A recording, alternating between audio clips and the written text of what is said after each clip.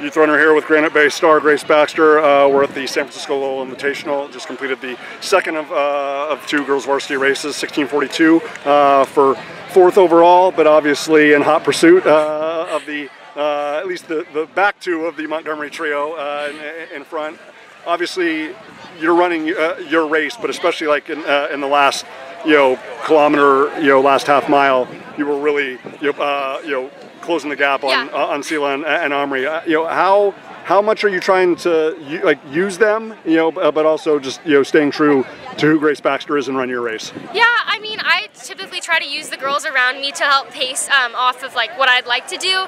Like if I see someone in front of me, I want to chase after them. I want to do the best that I can, and if I feel I can go after them, I'm going to go after them. And they were really nice to have in front of me just to push me harder to go faster and everything. So yeah.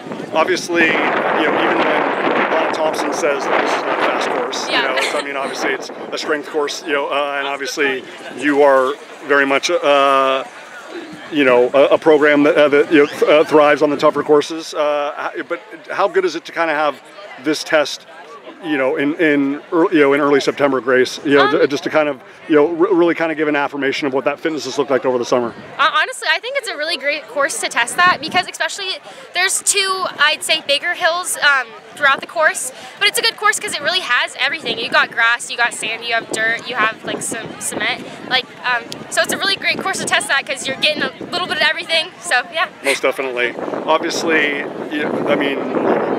outside of a little bit of a breeze, which creates a little bit of a I wouldn't even go as far as to say a headwind, but just some challenges at certain parts of the course. But obviously, in comparison, to the rest of the state, everybody would love to be at Golden Gate Park today.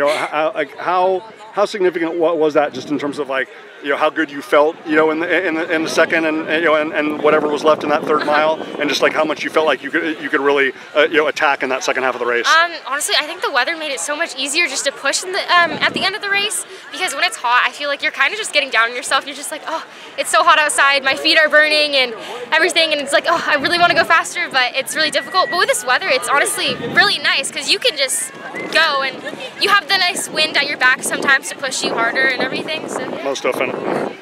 In terms of just not only you doing it by action and workouts and races, but just I've always loved the chemistry and the camaraderie of this group, and especially the ones that you've grown up with.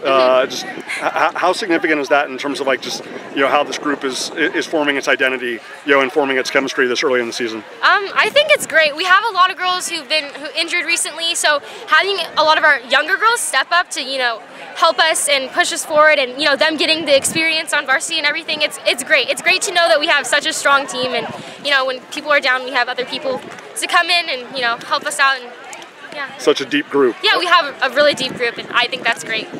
And I even asked Hannah and Sela and Omri, right, because they're trying to find a 4 and 5. I mean, you're not going to find many trios in the entire state, let alone Northern California, that are better than them. But obviously, you have to have a 4th and 5th scorer if you want to contend for a team title. The fact that that you have those resources, certainly by the time we get to November, we want the entire Granite Bay roster to be healthy, so you ladies can go after it at section and state. But just knowing that there are those resources there, knowing that it's not just a group of 5 or 7, it's 10, it's 12 or whatever like that. How uplifting is that, or encouraging is that the people are going to have an opportunity to really fill roles, or maybe take on greater roles than they even thought were possible? Yeah, I think it's really great and encouraging. Yeah, especially because sometimes you can, as a team, we can all really get down on ourselves. We're like, oh, one of our really great, amazing girls went down, but we have someone else to help us out and everything. So yeah. Awesome. Wishing you and the group great health. Obviously, getting everybody back in the lineup that you want to by the time October and November roll around. Fantastic effort today. Congratulations. Thank you.